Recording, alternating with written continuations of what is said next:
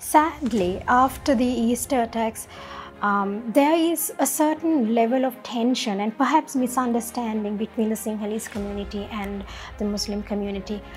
If you could contribute towards building unity within Sri Lanka, what would you do? The unity will have to be achieved while you respect diversity. You see, you cannot have overall unity in a diverse society unless you are able to recognize their individual identity. Small cult which was created by certain forces, both from within and outside. And a lot of mystery relating to this has now come out into the open, and we could see that the government is now struggling to justify matters and trying to, hide certain things. Also doesn't seem to understand this nuance. I mean, they keep talking about one country, one law, right. Forgetting the fact that you need to respect diversity.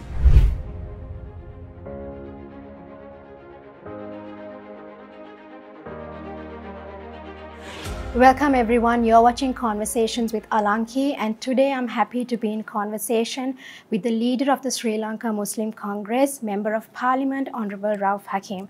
Thank you so much for taking time off your busy schedule, because I know you don't usually face many interviews, so it is a privilege to have this discussion with you. Welcome to the conversation. Thank you, Alanki. It's a pleasure.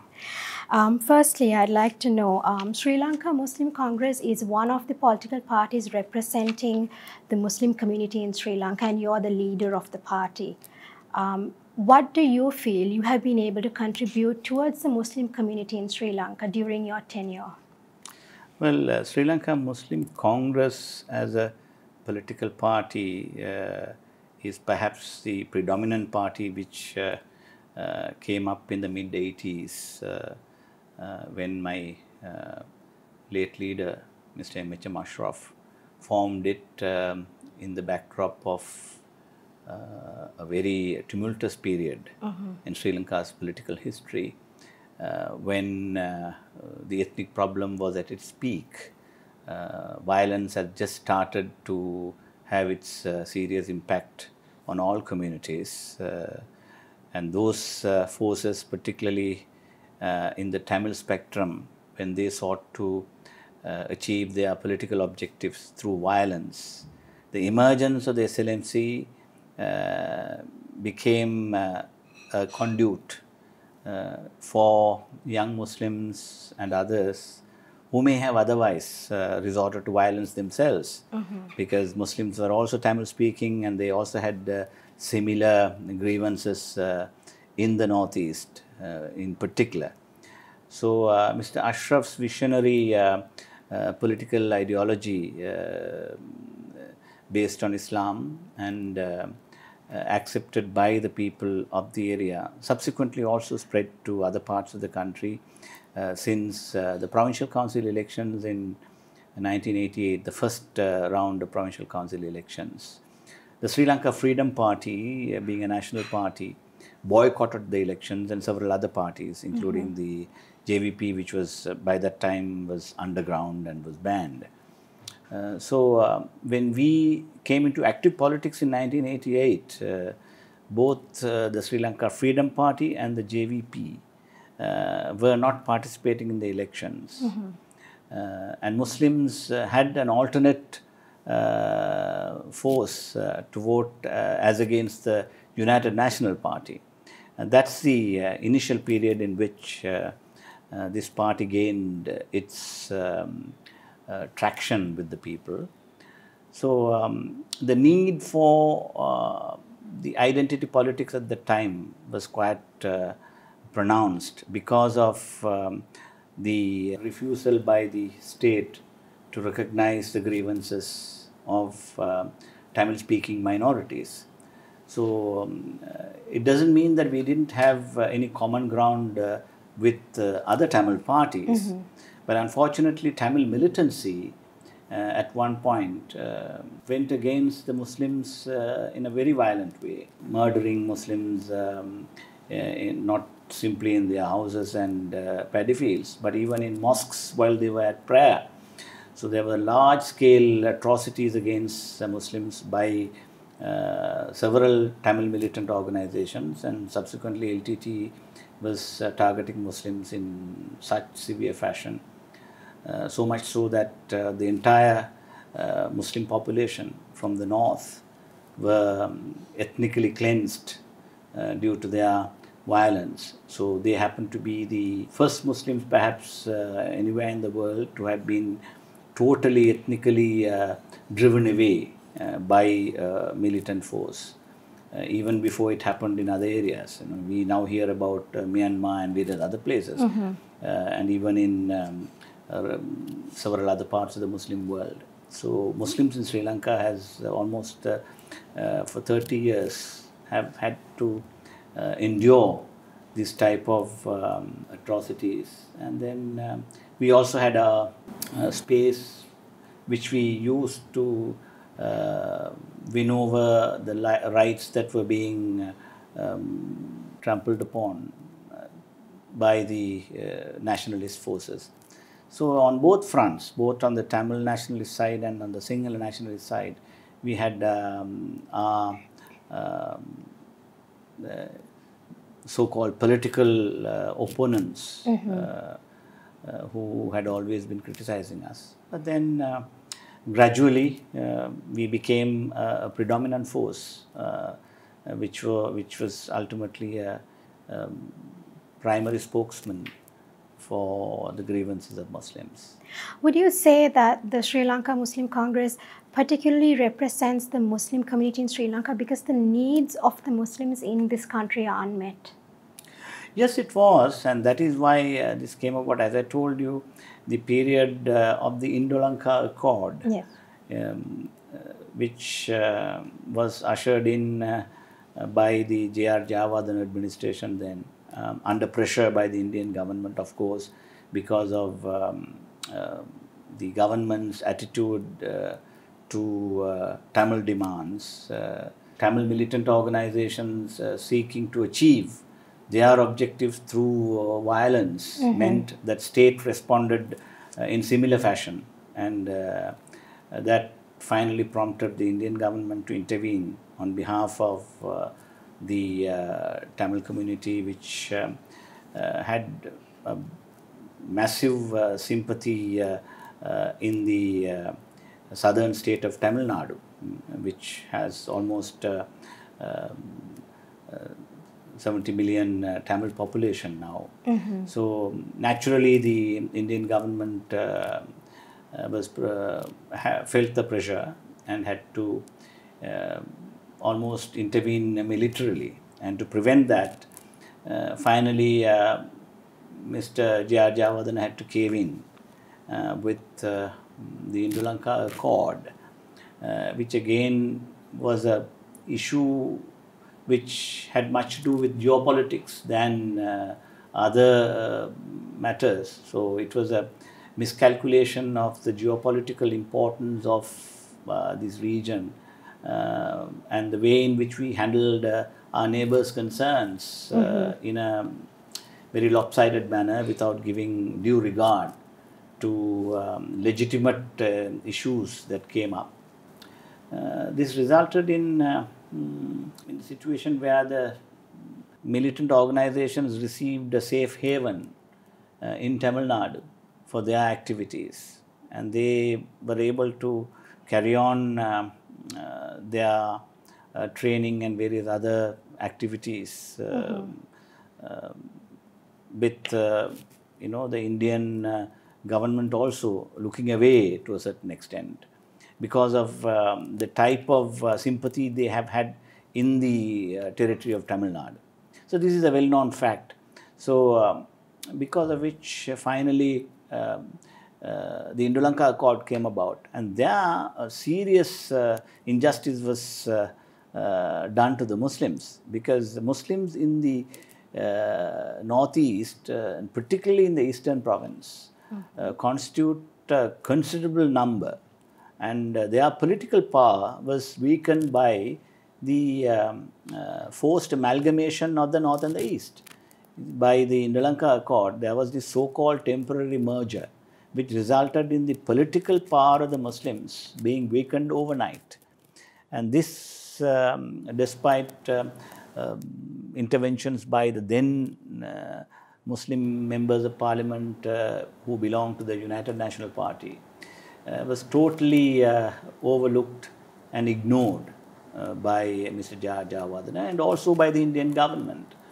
So this resulted in the need for Muslims to have their own identity properly brought up in national politics, and also fight against the ill effects of the forced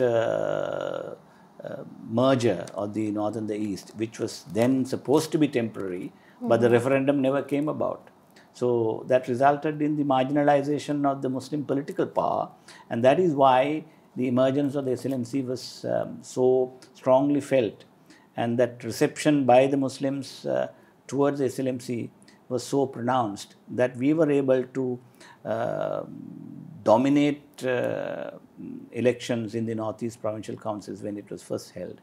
So we ultimately had 17 seats in that temporarily merged Northeast province, and emerged as the main opposition in that council. If there's anything you could accomplish as a leader of the Muslims, anything that could contribute towards the Muslim community, what would it be? Well, in every front, the community has its own issues and grievances, particularly this being a country which has had adult franchise for ever since 1931. Muslims have had their fair share of representation in legislative bodies, particularly in parliament. So, we have always kept our faith in democracy and never resorted to violence as a means to achieve our political objectives. So what we have always been agitating for is to have a level playing field for all communities. I mean, not just the Muslims alone. We have the upcountry Tamils and the Muslims who number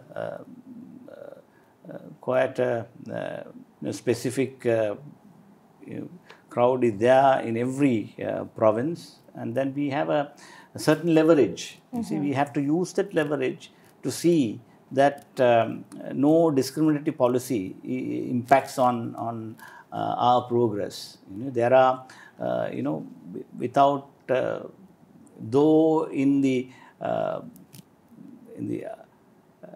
outer appearance, it might seem as if there is no discrimination towards the minority, but in its implementation, we find, whether it's land policy, whether it's education policy, or whether it's in health issues, there are variety of other political considerations come in, and then these issues get overlooked. So it is up to us to bring it to focus at the peripheral level, at the national level, and then to have solutions found for them. And that is what we have been doing throughout our history. All right, moving on to a different question. You were openly vocal about the fact that you do not support the 20th Amendment to the Constitution, yet several members of your party voted in favor of the 20th Amendment. Do you think that your party stands undivided? No, it's a very awkward question for me throughout. I mean, this has been the biggest problem of late for the party. We have had this kind of renegade members going against the will of the party and its leadership. I have also been criticized for weakness in my leadership and not being able to keep them on line and on toe with the party's position on this. Unfortunately, those other members who belong to particularly the eastern province, because of their political dominance or the party's interest, and they seem to interpret as if they simply will have to go along with the ruling party in trying to achieve developmental objectives. This is a very short-sighted view, in my opinion. We need to also look at the overall impact for the country and also for the community in vesting untrammeled power in the executive presidency and also with the almost two-third majority that the current administration has gained. They only needed a few votes. Naturally, we were a target because we were a small party, and members always can be inveigled with all types of promises to vote with the government. So it's a very embarrassing situation for the party and its leadership. But however, I am confident that the party's rank and file will not side with them when it comes to an election. I have made it very, very clear to them that the rank and file of the party do not endorse this attitude of theirs.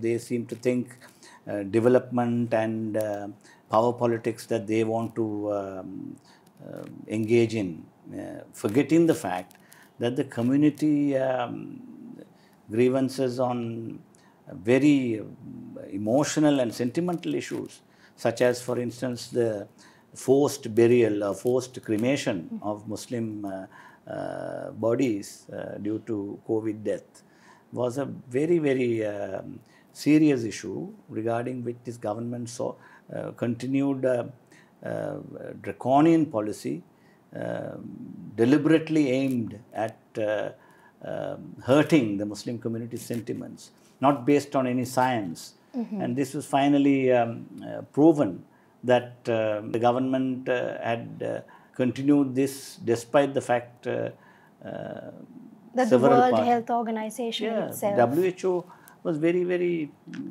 specific on that issue. But then so-called, experts they have appointed to promulgate this policy were hell-bent on a very racist reasoning to, couched in, propaganda of demonizing and stigmatizing a community. So finally it came a cropper with the Geneva Resolution also embodying this because of international lobbying that we were able to do as a community.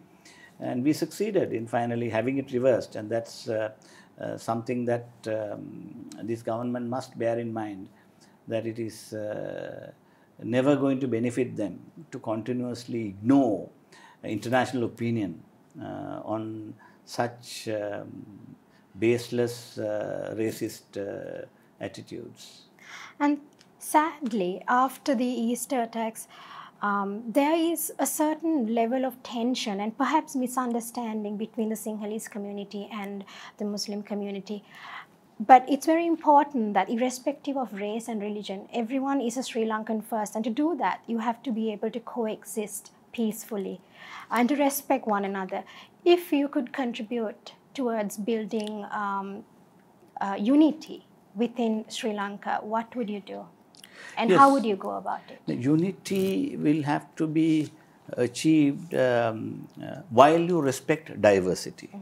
You see, you cannot have overall unity in a diverse society unless you are able to recognize their individual identity and to consider the necessary dignity to be afforded to each of those sections of the people. Right. And that is where we don't seem to be understanding the need for the value of having to have an inclusive society.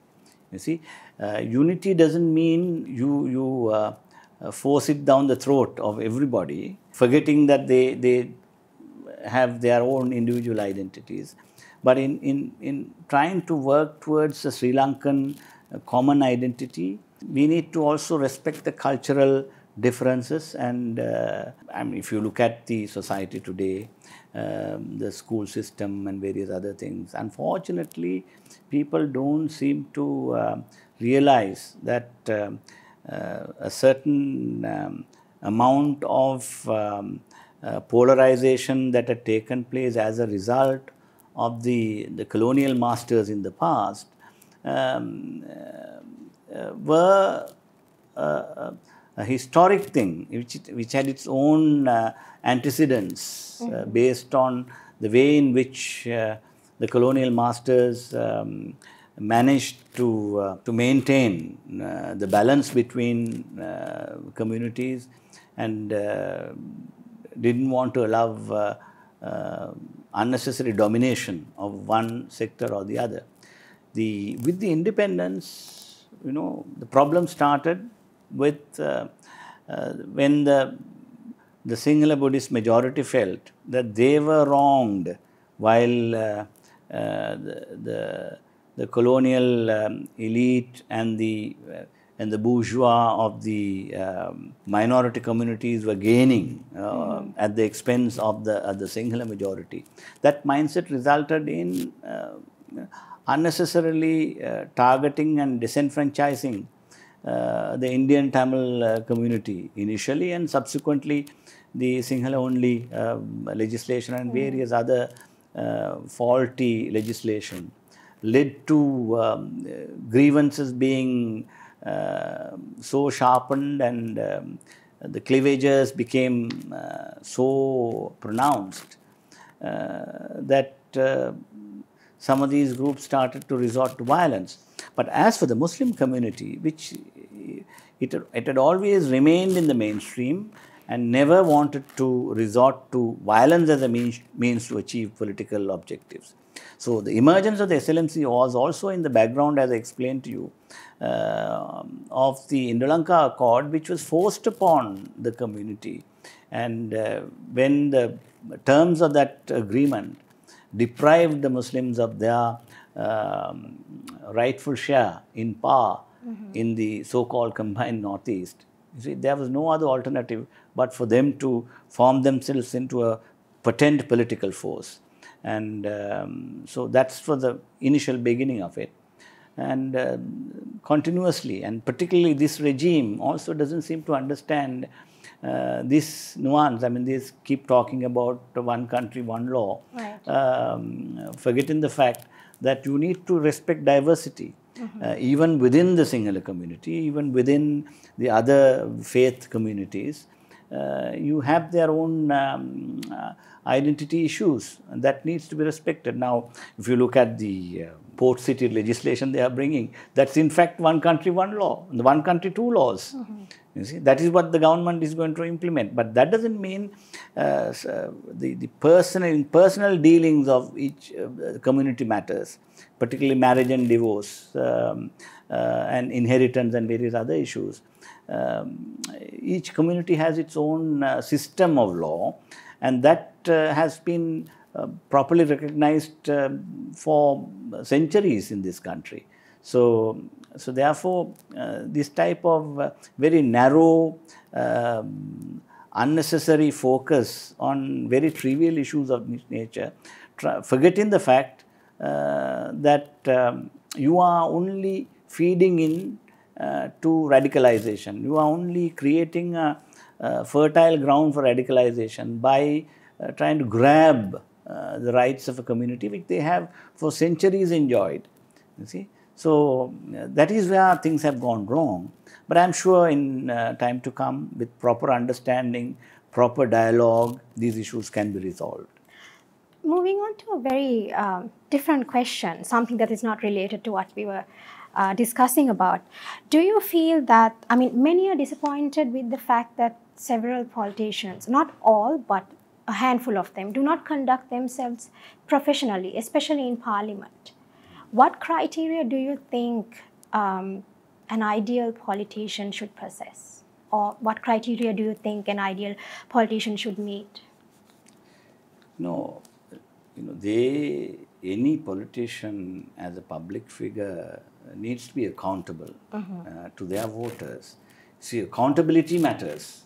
Accountability means decorum in the house and also articulating your point of view in a decent and acceptable manner. Right. Unfortunately, what happens is in the rough and tumble of politics, some of these people forget the basic decency of debate, you see, and then they tend to behave in a very rowdy fashion. Right. You see, and that's what happens. I mean, even this morning in Parliament, on a solemn occasion when we have to mark the second anniversary of this terrible Easter Sunday attack, you saw how some of the members behaved in trying to justify or rather point a finger at the other side. What they don't realize is that this is a national issue which has to be tackled together with the opposition and the government coming together and understanding the nature of this serious tragedy that we all faced, and particularly for the Muslim community. Though the Christian community were the initial, they had to face this atrocity. Finally, it's the Muslim community itself which has become the victims today, because of the attitude of the government in trying to use this to achieve a shortcut to power. And that is what they did. They used some of the electronic media, which was having a very racist policy, trying to focus blame on the entire community, whereas this was just a small cult which was created by certain forces, both from within and outside. And we had a lot of mystery relating to this has now come out into the open, and we could see that the government is now struggling to justify matters and trying to, hide certain things. But they cannot do this forever. Certain truths had to come out. And in politics, it's very important that there is always a strong opposition. Do you believe that the UNP and the Samagi Jana Balawegaya should unite to form a stronger opposition? The United National Party has virtually become a rump of its old self, unfortunately, because of the adamance of its former leadership. But subsequently, it so happened that the so-called Samagi Jana Balawegaya, which was created with all of us cooperating, even the other minor parties and minority parties, together we backed Mr. Sajid Premadas's leadership. And we were able to, virtually, having a party which was formed just on the eve of the elections, finally grabbed all the seats in the opposition, other than the other smaller parties, the TNA and the JVP and the rest. You see, so we became the predominant force in the opposition. Of course, in having lost the presidential elections, it was obvious that the United National Party should have had a little bit of mature approach to look at the internal convulsions within the party for a paradigm change in its political leadership. Intransigence relating to that resulted in this predicament. But of course, as I told you, as you mentioned, it is imperative for the opposition to have some unity, and particularly the United National Party should look at the reality, the ground reality, and try and get into the Samagi Jana Balawegaya fold rather than to be the reverse to happen. That's a bit of a pipe dream, in my opinion, because they have become a virtual rump, whereas the SJB has become the predominant force. So now it's up to the SJB to call the shots and not the United National Party. Moving on to the final question. When you look back on your journey as a politician, what do you think has been the biggest challenge you've had to face so far? Challenges are manifold. my main challenge initially was when my late leader suddenly died in a helicopter accident during the election campaign. I was a young lieutenant in a party which suddenly lost its founder leader. So the initial pangs of leadership and the difficulties in shouldering heavy responsibilities was immense. But I was equal to the task. I was able to rely on the legacy of my late leader. He was a towering figure. He was a man who achieved much within a very short period. People will be surprised that it was merely 6 years in opposition and 6 years in government that Mr. Ashraf was able to leave such a large legacy for all of us to follow. And I'm glad that I was able to take forward his political ideology and be a political force that had substantial leverage in national politics. And in the regional politics, we have even larger leverage. So, so those initial challenges were the most tough ones for me.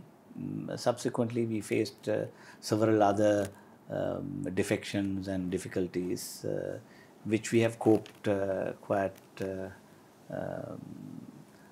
I mean, to the best of our ability in trying to remain the predominant Muslim political party in this country. I'm sure your journey in politics would have been a challenging one, not just for you, but for many politicians, as I feel politics is quite a challenging career. It was really nice to have had this conversation with you. I truly enjoyed it, and thank you for making the time. And we have come to the end of the conversation. I hope you guys enjoyed this conversation. I will be back soon with another episode. Until then, take care and stay safe. And thank you very much, Mr. Hakeem. Thank you very much, Alanki, for those probing questions. Thanks a lot.